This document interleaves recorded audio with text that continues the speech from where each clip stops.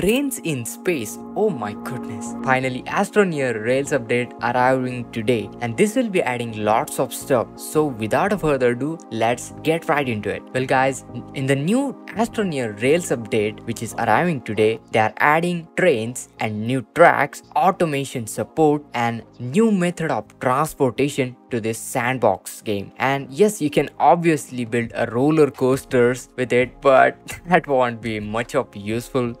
Astroneer has been adding new content for the better part of 5 years, and such jetpacks, space probes and even create a mode. And the next big update has been already teased, and there won't be much longer wait. And as you might expect, the new update adds trains to the game, and you'll be able to create rails all over the planet, and including crossing large canyons, move trails all around the planet. Days of getting your rover stuck in a pit are over. This is gonna be most useful update.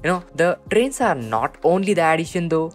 This update has a fair amount of integration with the game's existing automation system. In theory, you could have trains moving from one storage to another storage, automated schedule with minimal intervention on your part. So as an example, you could set up a mining camp and have your rail system set up automatically, and you can collect any resources that you have deposited at a station. I think this one is gonna be the most useful update in the game. And there it is guys, just 25 minutes ago we got a tweet from Astroneer just in time for the Rails update. Honestly, after seeing this update is very well executed. I mean, just imagine the possibilities. You can place some harvester away from your base station and connect them with automated trains. Just fantastic update right there. Guys, what do you think about it? Do let me know in the comments down below. I hope you enjoyed this video. Make sure to hit that like, share this video, subscribe to our channel, and this is Kedar from How To Guys signing out.